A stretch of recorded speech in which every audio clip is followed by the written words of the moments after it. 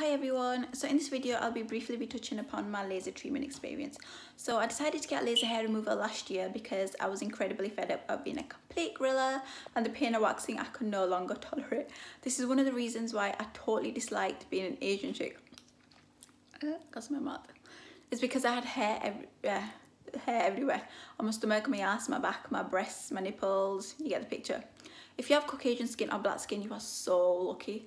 I remember once I was at the hospital and the doctor was looking at my body. He was absolutely speechless, not in a good way. And then he grabbed another doctor and they both were so puzzled as to why I was such a hairy beast. Anyways, moving on. For the first year, I chose a package to have 6 sessions on my legs and 8 sessions on the rest of my body. That cost me $1,500. Going forward, you have to have top-up sessions every year and that will cost me £900. So it is quite expensive. The machine that I used on my body was Soprano Ice. Soprano Ice is meant to be the most effective and least painful machine on the market.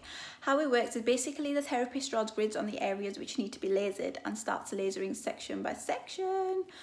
Whew, out of breath. Jeez, I do talk really fast, don't I? Okay, and then areas prepped with gel to begin with, and once the machine gradually heats up, it starts killing the hair follicles.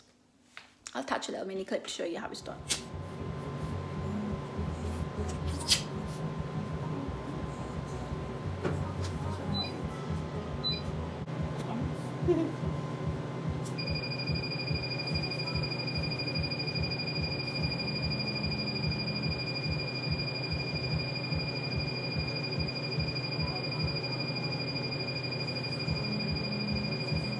Overall, I started to see the results after the 3rd, 4th session.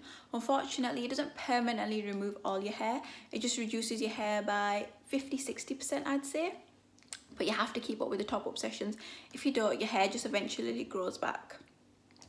Another thing to point out is that you can't start waxing after you've had laser because waxing pulls hairs from the root, so it won't be as effective.